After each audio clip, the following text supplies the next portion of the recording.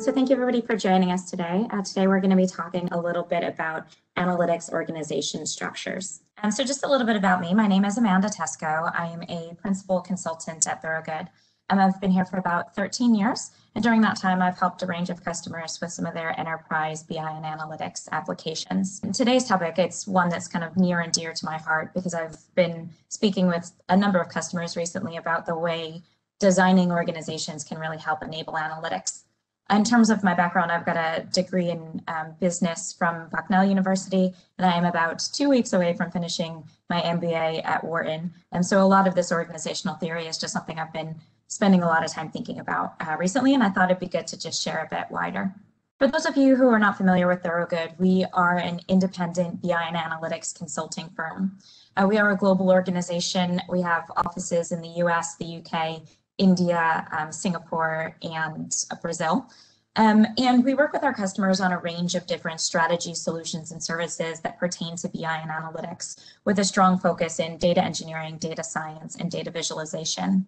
Today, we'll be talking a little bit more about strategy and direction. We do quite a bit of that, as well as the actual implementation, training, and support. We work with a number of blue chip customers, and they typically draw from the consumer goods, pharma and life sciences, banking and insurance sectors. And I've listed a couple there. When I talk about some of our experiences today, this will at least give you a sense of some of the organizations and conversations or projects that I'll be drawing from. We are an independent consultancy in that we partner with a range of different technologies, and we really specialize in the enterprise integration across different technologies.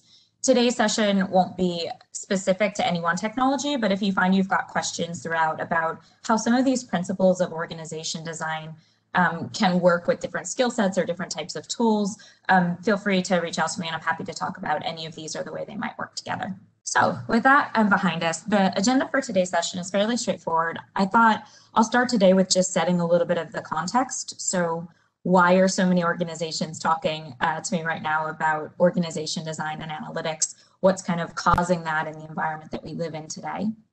Then I thought I'll talk a little bit conceptually about the notion of grouping, linking, and aligning as really components to any good organizational strategy and the ways that they might come into play in your organization when you think about analytics. I wanted to touch a little bit on the notion of centralized and decentralized because that's a topic people have asked quite a bit about in terms of where your analytics function gets its guidance from and how it fits within the wider kind of macro org structure of your company. And then I wanted to talk a little bit about skills mix, because this is something that has been a really hot topic in figuring out how do you create these teams or squads that have the right mix of skills to be able to deliver analytics effectively. So there's quite a bit today. I'll cover them each at a high level, but I'm more than happy to share my contact information and to talk in more depth about any of these.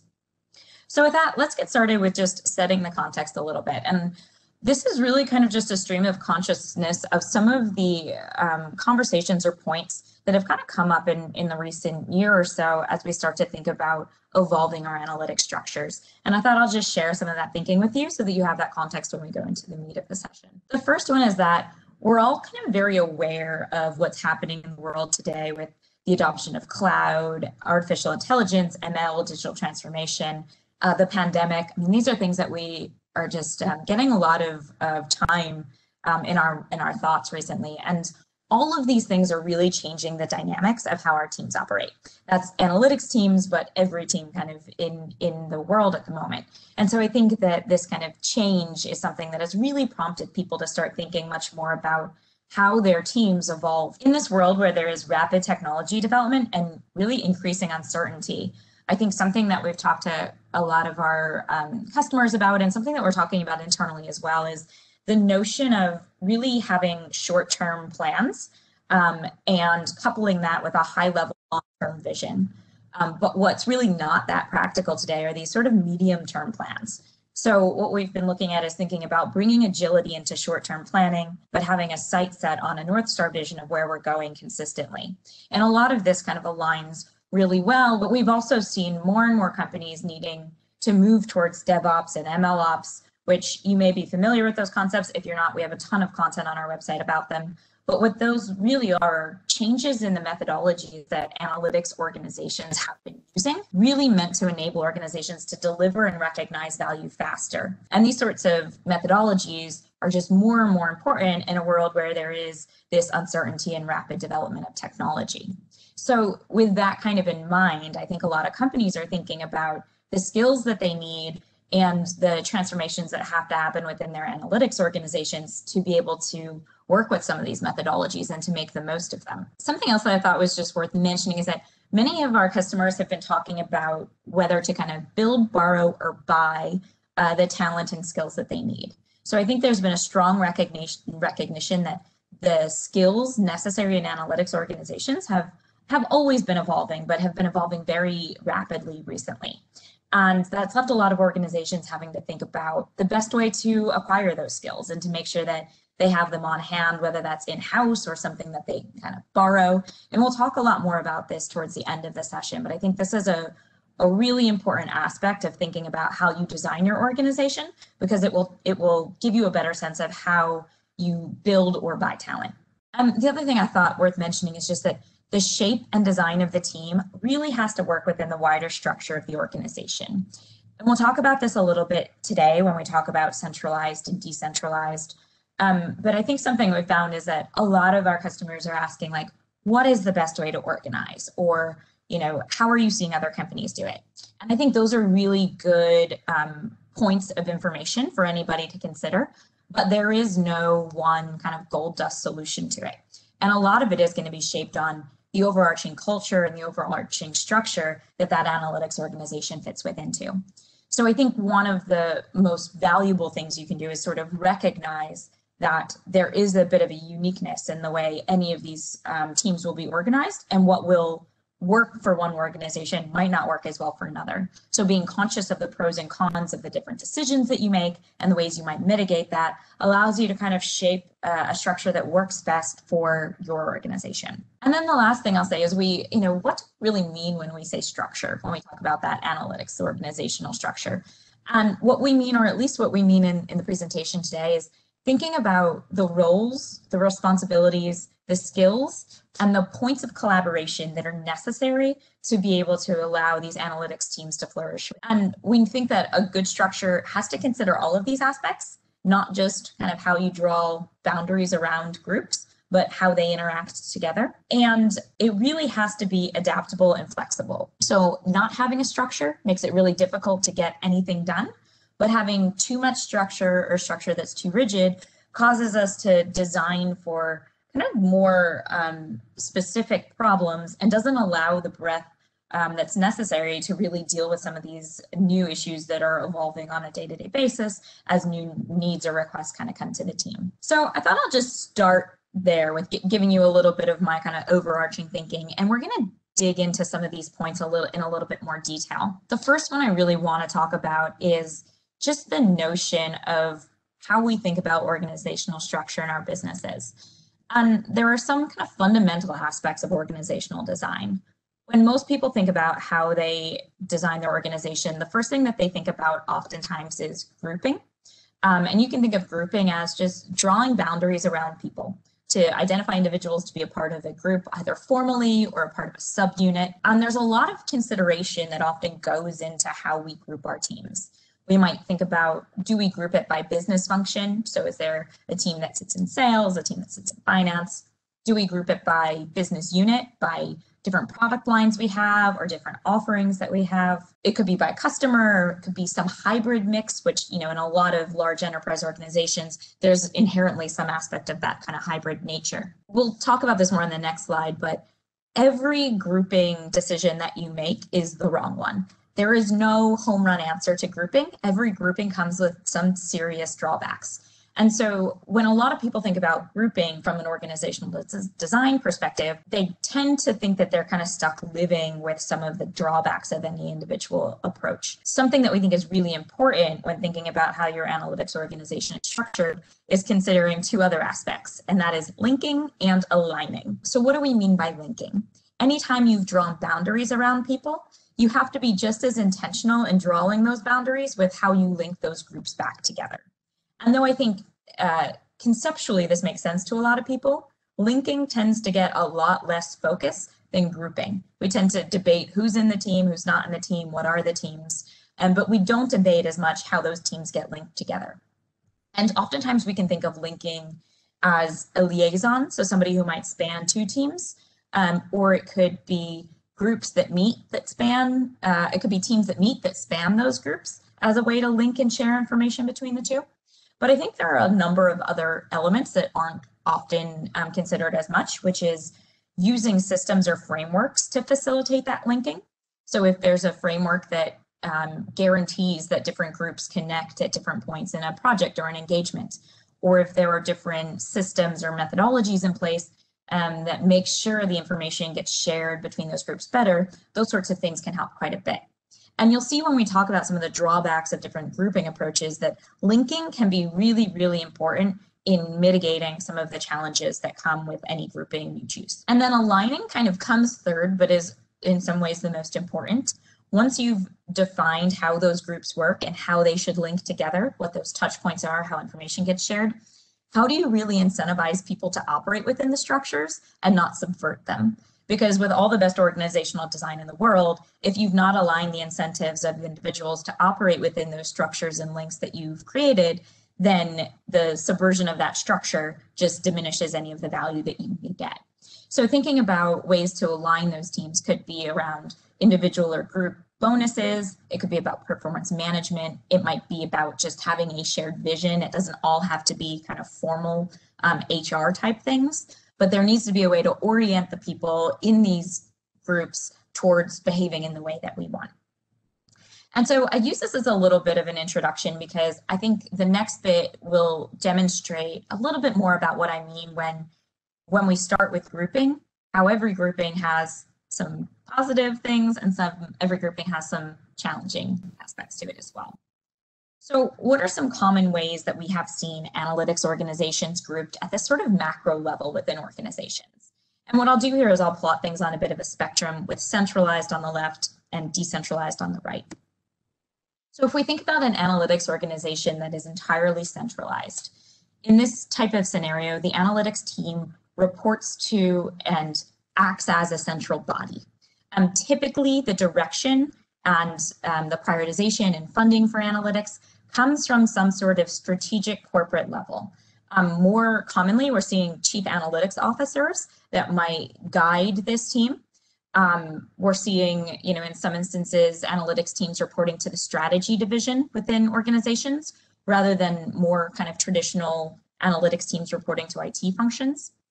In this centralized approach, there's a lot of value in having your analytics team operate in this way, where the analytics team is guided by central functions and then supports the business units and business functions on the initiatives that are set by that central body. One of the pros of this is that you can really get the value of cross-functional and cross-business unit projects because you are thinking about analytics very strategically and in the ways that it can transform the business at a very macro level.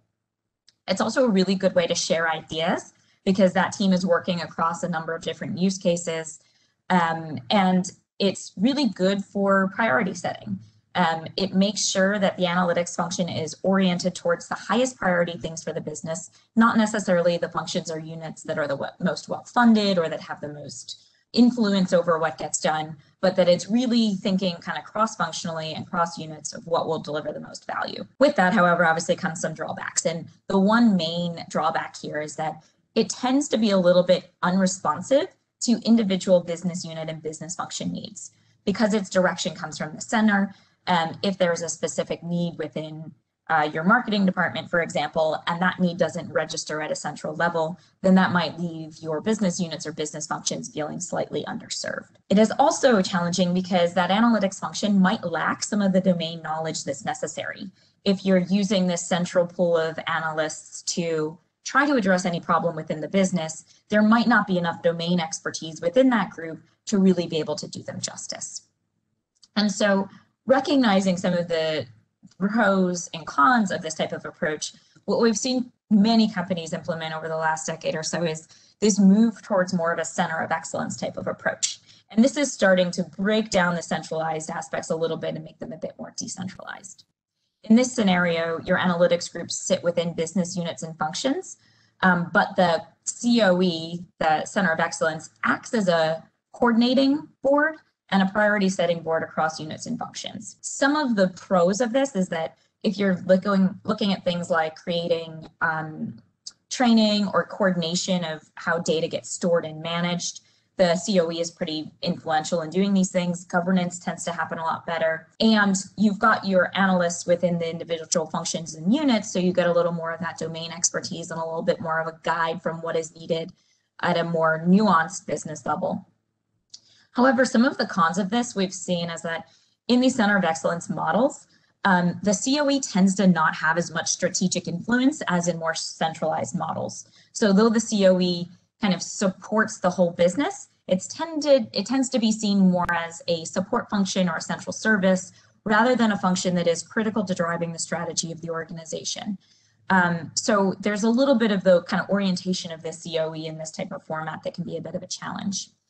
We've also found that a lot of times that COE has limited control over the decentralized staff. So in those scenarios, the power really still resides with the analytics functions that sit within the units, which might diminish some of the power of the central aspect of it. Moving a little bit more to the right, some organizations tend to take more of a functional approach. And this is where the analytics group might serve across business units, but sit within a specific business function. So you might think about this as having analytics teams that sit within your marketing department or your sales department, or in insurance, for example, it's very common to have a set of analysts that sit in your underwriting department. It might sit within functions, but cross different units. So it might be used across different product lines or different markets, depending on how you structure. The value of this is that activities tend to get a pretty strong business focus. Those functions tend to kind of give good business focus to the analytics functions. And it does allow for really good collaboration across units. So if you're learning something within marketing that can be applied to the different business units that you have, that's like a really good way to get sharing to happen across these. Some of the cons are that it tends to limit the ability to expand work to other functions. So if cross-functional solutions are really valuable to your organization, and many of the complex companies we work with, it's those cross-functional solutions, the ones that bring together business development and supply chain, for example, that provide insights that aren't as easily found in the organization. This type of more functional structure that's a bit more decentralized starts to lose some of the ability to do that naturally. And then all the way on the right, the most kind of dramatic kind of form of decentralized is to really have analytics teams sit within the business units and within the business functions and have very little coordination or collaboration across them. Now, the pros of this is that the business tends to get what they think they want, but the con is that it tends to not be that suitable for enterprise applications. You tend to have data sitting in a number of different repositories. There's not much central force around the tools that are used or the technology, the skills that are created within the organization. And in many ways, this sort of happens as a lack of structure, not necessarily as an intended structure. So hopefully that gives a little bit of a sense of that kind of range of macro level organizational structures for analytics. There are certainly flavors of this that take a bit from each, but the key point here is to recognize that at that level, there are pros and cons to every structure you've got to work in. And grouping alone will always create different pros and cons. So you've got to think about ways to use linking and aligning to try to mitigate some of those cons. And being aware of where your organization is in this kind of at this macro level is very helpful, because that allows you to think that at an analytics team level, how you structure that team, you can think a little bit more specifically about what you're having to cater for, what some of the pitfalls are given the structure that you sit in. So with that, I thought I'd talk a little bit about the dynamics at the micro level of what the analytics team makeup might actually look like. I'm sure you've seen this or some rendition of this commonly.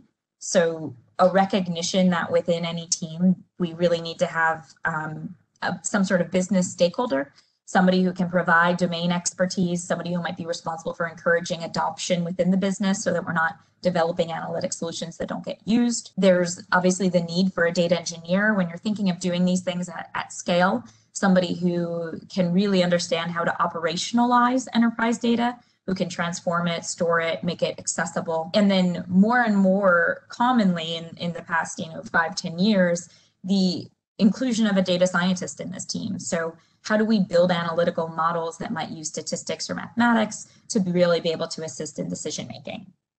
And I think many people have been asking recently, how do you structure this team and what skills do you really need? Can these be separate people? Do they have to be the same people? And I think where a lot of the kind of pause starts to come in is that many people have business stakeholders, data scientists, and data engineers. The question is, do you have enough of the overlapping skills to do the things that you need? And when you're thinking about, say, the overlap between data science and data engineering, there are some projects that will really require that you have somebody who understands both. Do you have enough people in the organization to fulfill those roles? Even within the business side, so do you have a business stakeholder who can speak enough of the data scientist language to be able to collaborate with the data scientist on getting really good analytical models? So I think where a lot of people have been focusing is, how do we create some of these cross sections where we need it?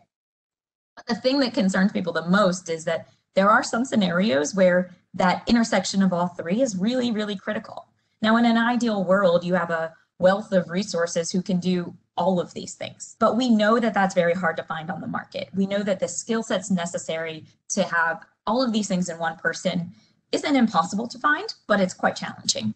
So if you're thinking about how do you build a team, where do you focus on investing your time and energy in building skills or buying skills or borrowing skills, which we'll talk about in 2 slides, to be able to do all of the different things the organization needs to do? And I think my advice to people so far has been to think about, what skills do the specific needs dictate? There are probably a number of needs within your organization that will be met just fine by having a team working closely together who has separate skills but is really good at working together. And what we're seeing is a lot of organizations creating these squads that use a combination of a business representative, data scientist, and a data engineer working in close collaboration to try to create something that provides value to the business.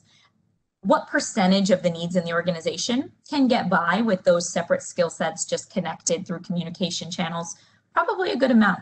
And most kind of standard reporting, even the experimentation side of data science, most of those things can be achieved with those sorts of teams.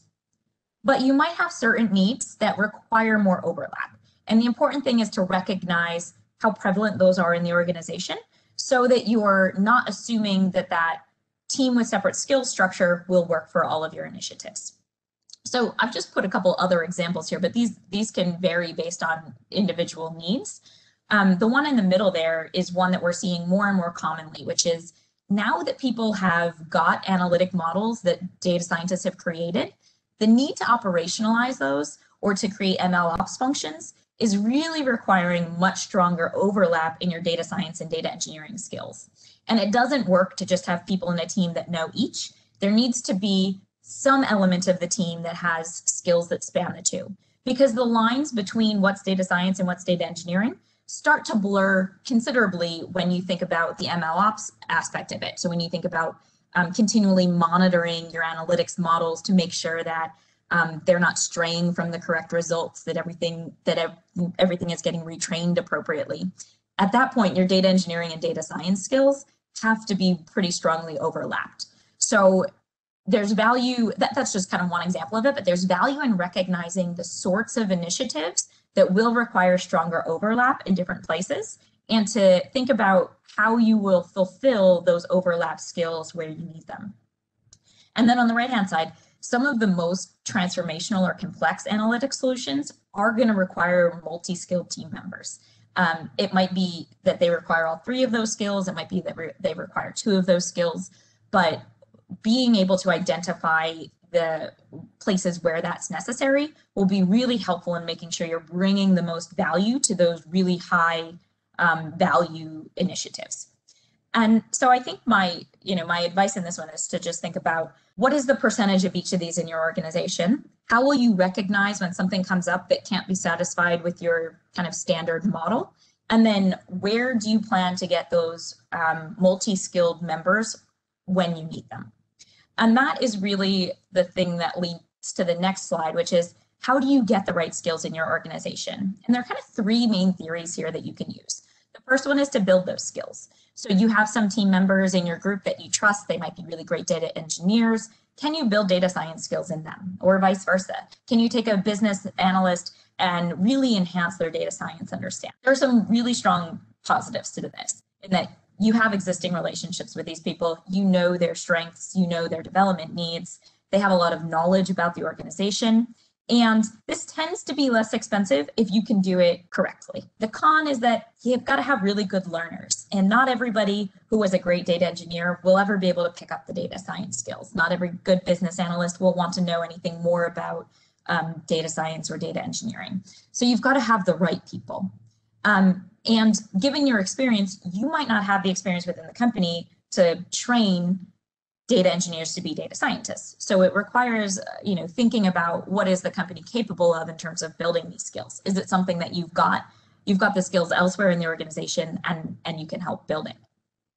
It also takes some time because people don't learn these things quickly. And once they learn them, it's not that flexible, because if you've trained skills in somebody, but it's taken longer than it has taken for the technology to evolve, then there's some kind of question there about how you do that. Another approach is for some of these multi-skilled bits is to borrow. And this is kind of using consultants or specialists or contractors for certain skills, bringing them into the team to provide that overlap where it's needed. Some of the pros of this is that it tends to be pretty flexible because you can bring people in as you need them, pay them for the amount of time that you need them for. And you tend to get better breadth and depth of skills here because consultants, specialists, contractors will usually have been exposed to more things beyond like just your company's situation. It also tends to be the quickest to implement if you have a trusted partner or somebody that you can go to for these things. The cons of this are that you don't actually own the talent at the end. So, at the end of the day, you do start to create a dependency on a third party, which companies aren't always comfortable with.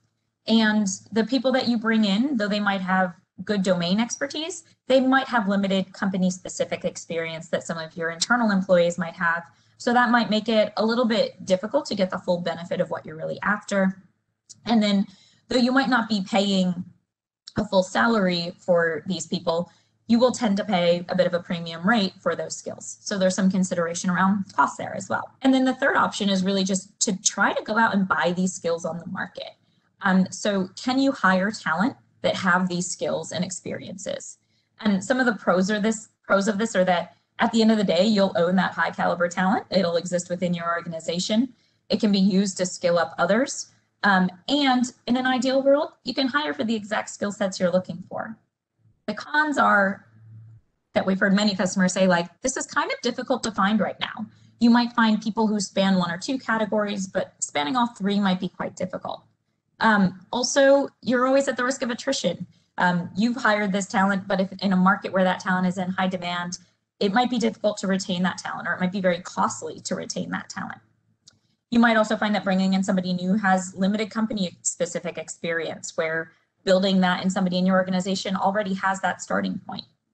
And it's also a bit of a rigid solution. So if every time your needs evolve, you have to go out and hire somebody with those exact skills, it could be quite expensive, because what you need might change and evolve over time, and you might be acquiring talent and skills in different places that you can't adapt to other projects or other applications, and that could get to be an expensive endeavor. So I think that, what would my advice be on this? I think that there's a place for each of these types of approaches, and I think a lot of it depends on the last slide we looked at in thinking about what is the percentage of needs that you will have, how commonly will you need people that can really span 2 or 3 areas, and then what is your strategy to go in very intentionally and thinking about what is the strategy for building capability where you need it, maybe borrowing it where you need it, and perhaps buying it where you need it. You don't have to follow just one of these strategies, but I think being a bit intentional and thinking about how you'll identify where you need it is really important, because what you don't want to do is go in under the assumption that you can use a team that has separate skills and no overlap, find that it's not working before you think about how you bring that experience in, because then you're under time pressures, it gets more costly, and you've already invested time in something that's not working. So I think just proactively thinking about these sorts of models help organizations consider what their internal structures look like to to better facilitate the ability to bring in talent as and when needed. So I know we've run a bit over. I'll give you some quick concluding thoughts. We looked at grouping, linking, and aligning today as foundations to creating a structure and motivating people to work within that structure. We talked about every grouping approach having strengths and weaknesses, and it being important to recognize at a macro level where your analytics organization fits so that you can think about how you make the most of the pros and mitigate some of the cons. We talked about the value of designing these well-rounded teams and to really think about what skills necessitate what needs necessitate different types of skill profiles. And then we also talked about really giving proactive consideration to how you'll get the right skills when you'll need them, and leveraging a build, borrow, buy strategy to be very intentional about how you staff your teams and how you make sure that they're geared up for success. So that is all I've got today on the topic. I'm more than happy to talk more one-on-one with people if you have any thoughts or questions or just want to chat. We do have some upcoming webcasts that I've listed here, which you may be interested in. Productionizing analytics solutions actually is one that I think might be of interest if you were really interested in that data science, data engineering crossover, because that's a place where I think that overlap of skills is really necessary. And then bringing advanced analytics to the business is another one that I'll be running that talks a little bit about how you can get your whole analytics organization thinking more in a business-minded way, and how you can get the business really accepting and adopting those approaches. So a couple options coming up here, but always check our website for more of these free events. And I will leave you today just with my contact information. Thank you for joining me. Feel free to reach out, and hope you guys enjoy the rest of your day.